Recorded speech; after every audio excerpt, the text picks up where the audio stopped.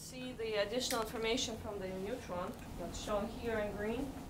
The one thing that we always hear, are you a nuclear engineer? Wow, you must be a genius. Well, guess what? We do have the smartest and brightest in our program, and the reason is because you need to be well aware on mechanical issues as well as radiation issues as well as quantum physics. So our students are probably the most diversely educated students.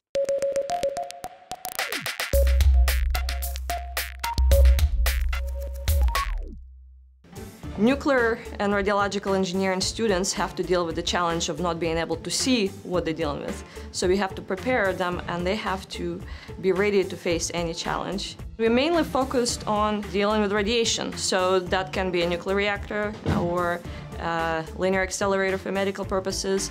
It can be a shielding problem. We can talk about nuclear fuel cycle. Any kind of policy related to nuclear issues we'll cover it in our department. I'm becoming a nuclear engineer because I think it's an absolute terrific source of energy to solve all of our energy crises. It's such a clean source of energy and such a reliable source of energy, but it's also extremely cheap. One of the most unique aspects of being a nuclear and radiological engineering is the facilities that we have here. There are multiple machines that we have here that are unique to Georgia Tech. For example, Varian linear accelerator, the CLINAC that we have, is unique to the country. We are the only school that has it, and the students can propose experiments to do on this machine, and if they can justify it, the experiment can be run. Tech is a great place to come to because even though it's really hard and you'll have late night studying and you don't think you can get through it, in the end, it's totally worth it, and you just come out knowing so much material that's just really not paralleled by any other school. There's a variety of jobs that our students can look forward to, and those can include in government, for example, working for Department of Energy.